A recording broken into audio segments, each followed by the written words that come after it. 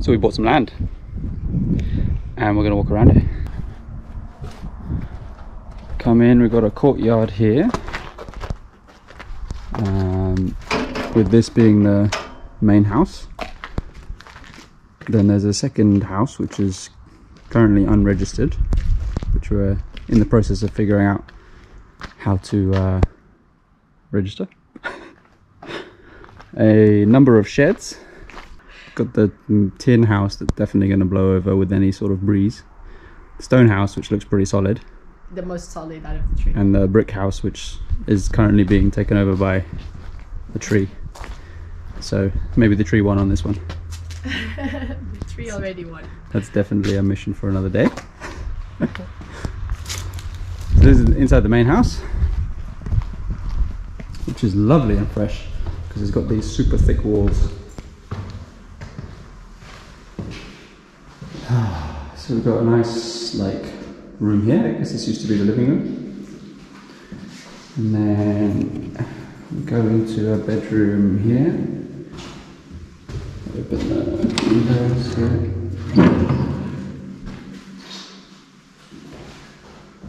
It's got a little bit of mould because this is the north side of the house.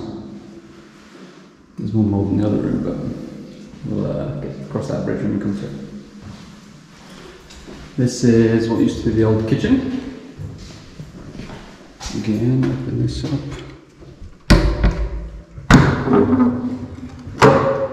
It is actually quite spacious. I thought, in my mind, it was smaller.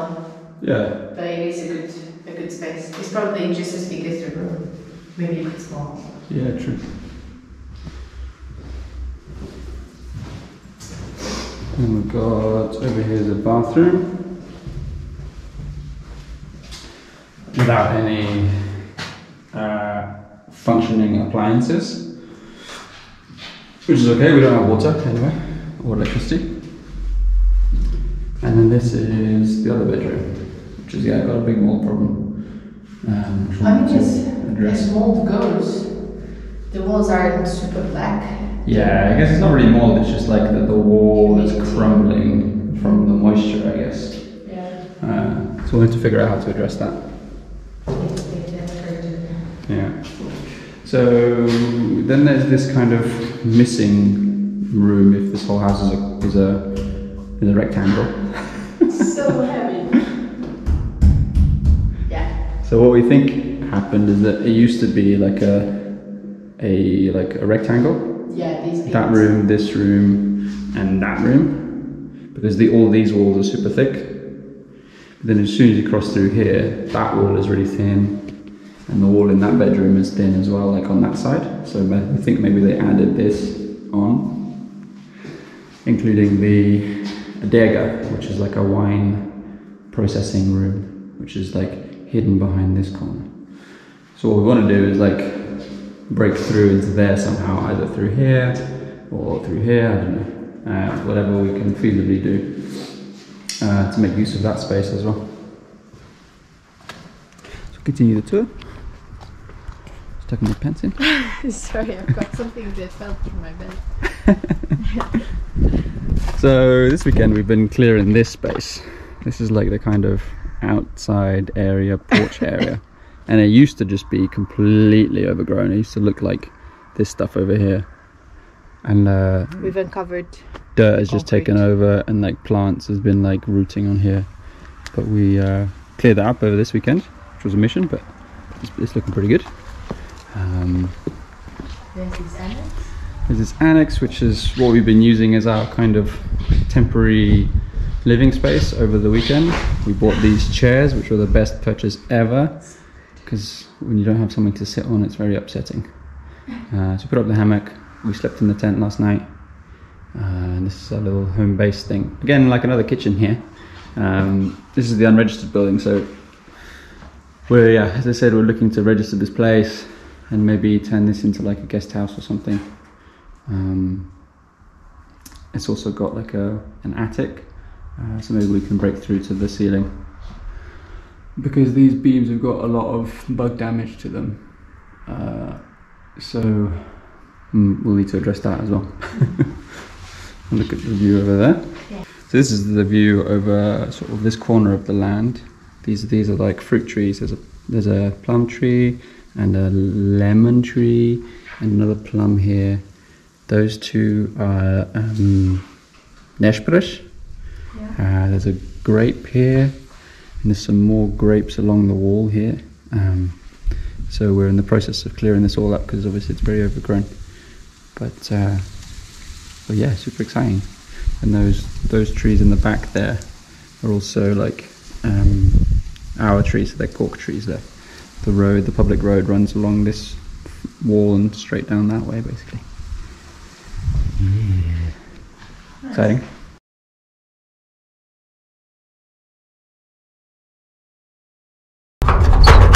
Animals used to be in there, as you can tell.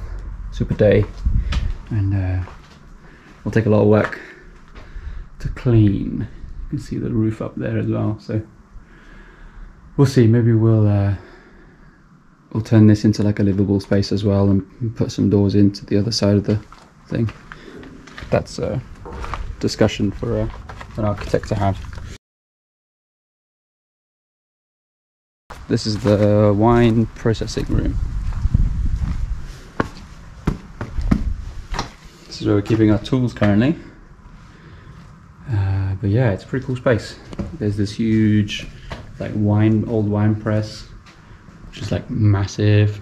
Everyone keeps telling us we should make it into a hot tub, which is tempting, but things are pretty hot here already. Yeah. Anything a cool tub? Anything a cool tub, yeah. Plunge pool. And then all this like old wine stuff, which is cool. And then some beautiful barrels, old school way, I guess. Some more bottles. And then we'll look upstairs. So up here is also like a really nice space. You can stand up pretty comfortably where I am now, in the center. And there's obviously lots of junk. But yeah, we're thinking to turn this into some livable space as well. Maybe like a study over here, and like maybe you can put a bedroom here potentially. And then and down here we were thinking if we manage to break through to the rest of the house, this can be like a kind of kitchen dining room area with like a double height ceiling, which would be really nice.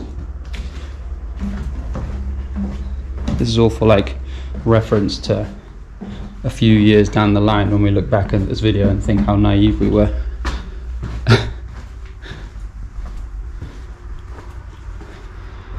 And yeah, that's the houses. So then here's this is like a well or a borehole. It's like very thin, like this stone here comes out of the ground, so that's how wide it is. It's basically like a foot in diameter.